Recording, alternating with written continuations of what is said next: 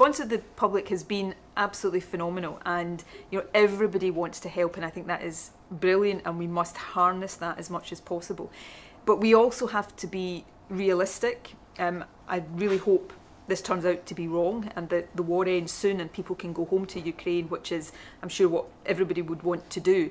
But if that's not the case, we have to be prepared for people being here for potentially quite a long period of time, perhaps longer than it is reasonable to expect individual members of the public to give up parts of their home. Therefore, we want, almost from the outset, to be thinking about the long-term sustainability of accommodation that we're providing.